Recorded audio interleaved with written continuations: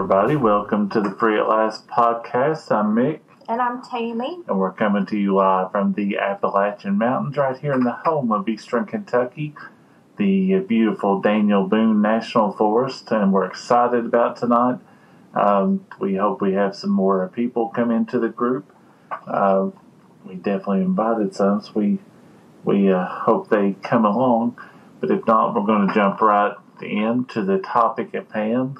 Tonight we're going to talk about the Spirit of Jezebel. Jezebel. Oh, Jezzy. Oh, Jezebel.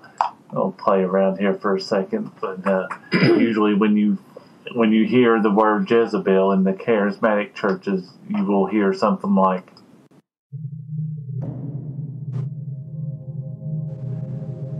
they portray it as scary and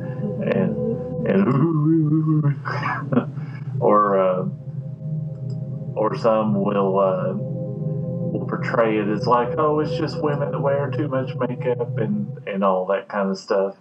And but we're actually going to describe what the Bible talks about when it comes to Jezebel and how we as Christians need to guard against what some churches refer to as the Jezebel spirit.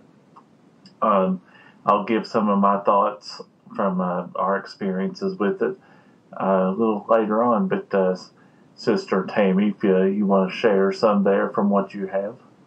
Yes, I have researched, as Mickey calls it. I'm one of the executive producers. That's right.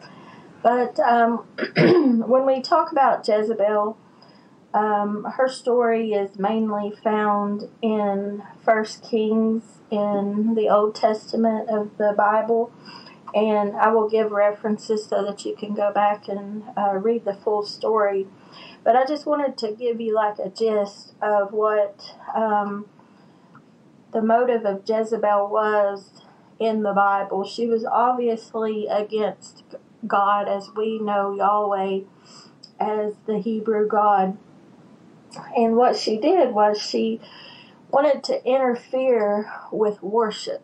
She wanted to make sure that the Hebrew God, Yahweh, was not going to be introduced or carried forth with the people. And so what this did was it provoked a lot of strife, and especially against the prophets of God. And we know that she's married to King Ahab, so she is sometimes referred to as Queen Jezebel. But what she did was she persuaded King Ahab to introduce the worship of the Tyrian Baal god, which was more of a nature god, was not the living god as what we know, but more of a nature god. And she was fierce with her energy. She probably pushed around her weight. She was probably like, I'm the queen and you're going to do as I say. But she tried to destroy those that were opposed to her. And so we read about in 1 Kings chapter 17 where she gets really upset with Elijah because he is the prophet of God. And, he's wanting to get out worship to the God Almighty, to the Hebrew God. But he prophesies after she had stirred up this trouble with their god Baal. Elijah prophesied that there would be a drought and that there would be divine retribution. So he prophesied that the God Almighty, Yahweh, was going to be getting the divine retribution. And so sometime later, Elijah had the Baal priest slain after they had lost a contest with him to see which god would heed prayers to ignite the bull offering. So when Jezebel heard of this slaughter, she was angered, like she was upset to the max. Or like today, we would say she was a woman scorned. She was a woman scorned, and she swore that she was going to have Elijah put to death, forcing him to flee for his life in 1 Kings chapter 18. But the last thing that Jezebel is attributed to doing is in 1 Kings 21. And right beside Ahab's palace was a vineyard. And that vineyard belonged to just a commoner, and his name was Naboth of Jezreel.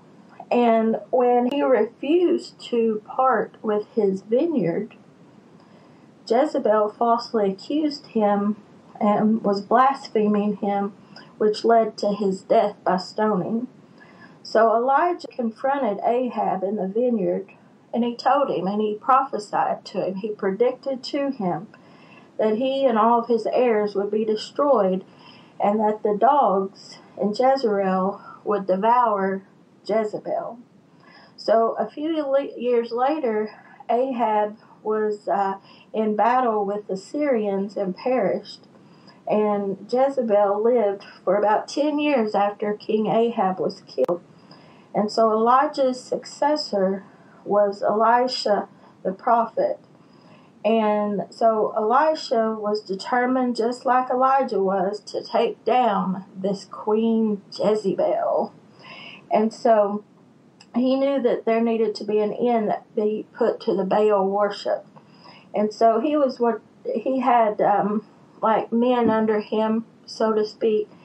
And one of his main people under him was Jehu. And he was anointed to be king of Israel. And so, because Jezebel heard of all this, she provoked a civil war. And so her son, Jehoram, was in King Ahab's position after he had passed. And so Jehu, he killed her son at the site of this neighbor's vineyard property. And so she went on up to her palace. She's like, she was just, she was just fuming. So she was like, I'm going to get that boy, Jehu. And this has always been one of my favorite scriptures, but she knew that Jehu was going to be looking for her. So in like the modern sense, when you hear the word Jezebel, you think, oh, she's painted up, she's got jewelry on, and her hair's all did up, and everything. And so she knew that Jehu would be coming to look for her. So she gets in front of her window and has made herself up, and I can just hear her taunting him, Jehu, oh, Jehu. And so she was calling for him, but what she didn't know was Jehu had ordered her eunuchs to throw her out the window. And so Jehu ordered her, after they found her body, to be buried a king's. She was honored kind of in a king's way of remembering someone, but it was later discovered that, as history tells it, that they discovered that the dogs had eaten most of her body. So one version we read, or Bible's commentary we looked into, said that they ate everything but her hands. And the legend behind that was that the works of her hands were so dirty that the dogs didn't even want to partake of the works of her hands. And so you wonder, like, where do churches get the term the Jezebel spirit?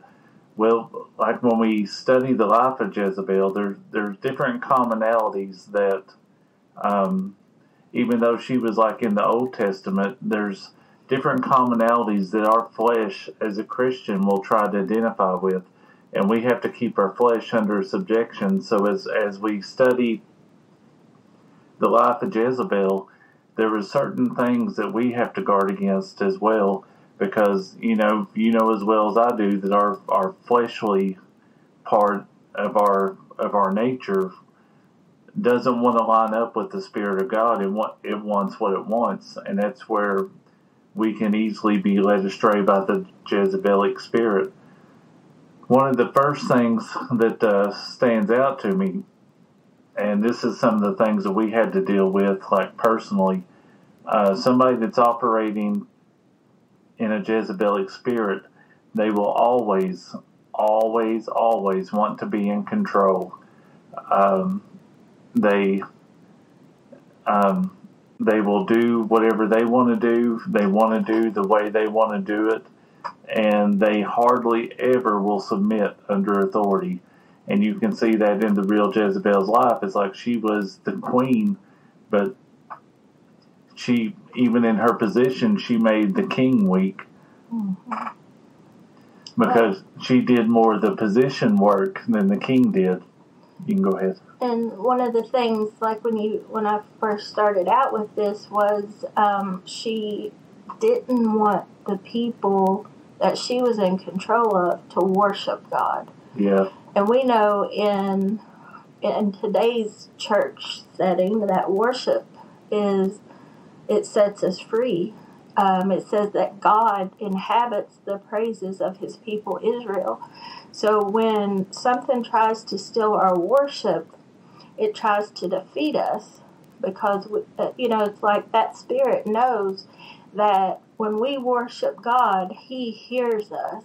That's right. And it's our release, it's our communion with him, is to pray and to worship.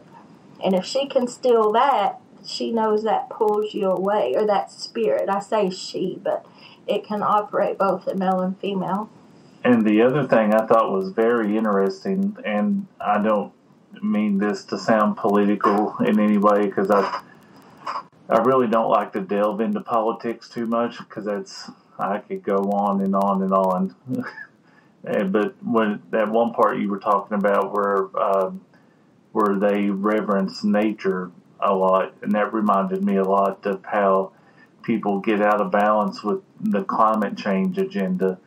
And it's almost like people can be so serious about the planet. It's like, in some instances, I think that can steal away from our focus and worship toward God, that we try to preserve the planet so much that we can get the creation in our foremost thought more than the creator. And I thought that was interesting. Another thing that somebody in the Jezebelic spirit will always try to do is it hates male leadership. And you notice in the story that Jezebel had all kinds of spiritual eunuchs around her. And what that symbolizes is if you hang around a Jezebel, they're not going to help you grow spiritually, whether they're male or female. And that's another thing I want to mention. A lot of people think that you have to be a female to operate in the Jezebelic spirit. You don't, because when it comes to spiritual matters, there is no male or female in spiritual matters. A male can be here's one of our hillbilly terms. A male can be ed up with the Jezebelic spirit just as much as a woman can. Yeah. And, yeah.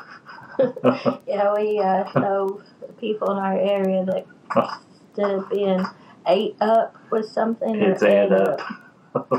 But, you're talking about the eunuchs and the people that she had around her, I'm sure were her servants that would do anything in the world for her.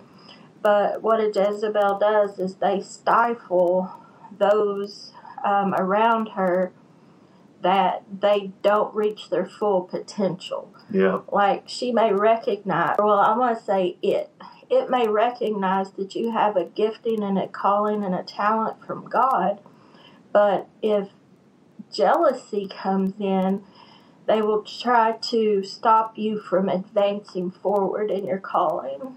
And they can also use your gifting and calling against you, especially if they're the one in leadership. They always try to put obstacles in front of you, and they keep you striving to reach those obstacles. Because, like, in your mind, it's like you want to reach a promotion. You want to serve well. You want to do all you can do for the kingdom. But what a Jezebel does is, like, every time that you think that you do something that's going to get, promoted in leadership, they move the goalpost a little bit further. So you're always striving. You're always striving to hit the mark, but it's impossible because they will never allow you to reach that point to where you actually get the reward. And the thought comes to mind that we've heard from a minister that we've listened to and followed along with for a while is Ron Carpenter. And he gave the analogy that when a Jezebel spirit is working in a church, it's like you have a boiling pot. And in a cooking sense, you want to turn the heat down and you want to put a lid on it and you just want to simmer it. Yeah. And let it cook. And symbolically, that's what the Jezebel spirit will try to do. She will try to keep you contained and you're not being fulfilled. And so what happens is when you're in a cooking sense, when you go down to simmer, it's like you're cooking and cooking and cooking and cooking. And so what happens is you get overworked. Yeah. So you're all the time striving to be the best you can be and to go higher, but she keeps putting that lid on and keeps you simmering because that spirit doesn't want you to excel. That's also a way of like keeping you in the dark. Oh, that's good. Yeah. Because if things are covered and the lid's put on them, then they think people don't know exactly what's going on in the situation. And it's a very good analogy. So, like, that's pretty much the Old Testament version of the Jezebel spirit. And so somebody out there might be saying, what about the New Testament? Does the New Testament mention the Jezebel spirit? And there's different storylines that you can read, like in the book of Acts, that could involve the Jezebel spirit. But in the book of Revelations, I believe it's chapter 2, it talks about one of the churches, and it talks about one of the things that Jesus said that it had against his church. It says, for you have allowed that prophetess Jezebel to teach things that she shouldn't. And, well, he actually says you have tolerated that woman Jezebel to lead the people astray, and I'm just paraphrasing. So this Jezebel spirit, it is a real thing, because if it wasn't, it wouldn't have been addressed in the last day churches. The one thing that I see a Jezebelic spirit operating in today's church is definitely control. We can rise up against other believers, especially if there's like a spirit of competition in the church. People trying to get titles that they're not really called to, but they want that title for notoriety. Or they're not ready for. Yeah, that's a major one. Another one can simply be, and I think a lot of this came from the prosperity gospel movement. I call this the seduction of ministry. I believe that the prosperity gospel movement has pushed the blessings of the Lord out there so much that it put our focus on God's blessing, and it took it off the benefactor. And I believe that what in the church has happened is like the prosperity gospel has elevated a mindset in the church to think that if you don't have such and such and such and such, that you're not blessed, or you're not walking out in the calling that God has given you. I believe in prosperity, but when you're in ministry and your main focus is your prosperity, there's something wrong, because as soon as Jesus leaves as soon as he leaves the forefront of your vision, then you're off track, because your whole focus should be what you can do to glorify him and what you can do to bring people to Him. If your mission is anything off of that, then you're not doing the gospel right. And I don't mean that to sound harsh or anything. And this is things that we've had to learn the hard way. And I'll say me more or less on this one more than Tammy, because at one time I bought into all that because I wanted to be blessed. I wanted to be blessed to bless other people, but I found myself in a place where it brought me to where I had to repent, because like in the book of Revelations, that one church says, repent for you've lost your first love. And all that to say this, like, if you really want to be a blessing to the kingdom of God and God's calling, as far as prosperity goes, whatever you need to complete your mission in God, God will provide that. And if you result in Jezebelic tactics of taking out whoever you can take out, or mow over whoever gets in your way, you're not going to prosper in anything. And even if you do, it's not the Lord prospering you. It'd be the enemy prospering you. And I've said this 1,000 times, whatever the arm of the flesh has to build up, that same arm of the flesh will have to provide for it. And if God's not if He's not the provider of the provision that you're after, then you'll always be seeking. And so with the spirit of Jezebel, one thing that I wanted to add in, as far as what we have been delivered from in the occultic church, the Jezebel spirit always, it uses words of flattery. Yep. And what we saw through our experience, it happened to be a female, and you could definitely tell the spirit of Jezebel was working.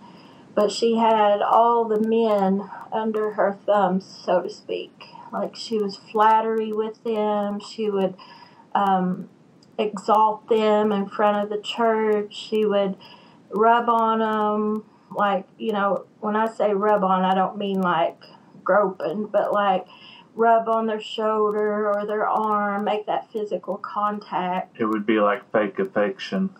And, men are driven by touch. I mean, that's just the way they are, and women are more emotional. But it knows how to get to your weakest point to make you feel special, to make you feel needed and wanted. And you have, as a Christian, what it develops inside of you is that need to always please. Yeah. She wants, all the attention. You feel like that everything you do, you got to keep that person that's under the spirit, you have to keep them liking you. So you do little things for them. You give them gifts. You do this thing. And the spouse, generally, from what we have seen, is by the wayside. They don't get much fellowship. They don't get much hugs and love, And if you notice people that operate under this spirit, they, and I've also seen this with a male that's been under this spirit, is they want to get the men of the house, and keep in mind, it was Ahab who was her husband that she manipulated. Yeah. And so it's almost like the spirit attacks the man in his priesthood role in the home. Yeah. And so what it tries to do is to kind of have power and alienate them from their families. And we have seen that as well, where that spirit has tried to put in the forefront, church comes before family, and it's like, no, it doesn't. We've even been in the church where they say the church even comes before God, and it's like, how can you be that naive, even in the church, to say that your church comes before God? So if you're listening and, maybe you have identified some of these things that we've talked about here today, it's like, we pray that the Holy Spirit will give you discernment on how to deal with that, how to confront that spirit, and to regain your family if you've lost it based on the Jezebel spirit. That's right. And if you'd like to share your story with us, we'd love to hear from you. You can email us at freeatlastpodcast@yahoo.com, or you can reach out to us at freeatlastministries.org. We would love to hear your story and maybe possibly share it on a future podcast. But we are going to go ahead and wrap things up here kind of quickly. We want to throw this out there too. If you'd like to be a supporter of this ministry, we have 2 tiers here on the Podbean Patron program. The first tier is $3 a month. With that, you will get access to our Facebook group, which we will do maybe a show or 2 in there. It's like a community. Yeah, we have a community of awesome people that even if you don't get to talk to us, we have some awesome people in there. It's an awesome group of like-minded Christians in there.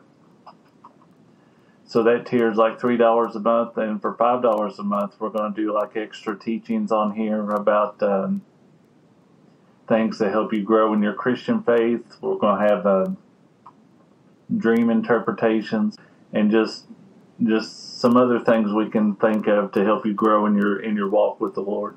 Absolutely, and we appreciate your support. We thank you for your encouragement.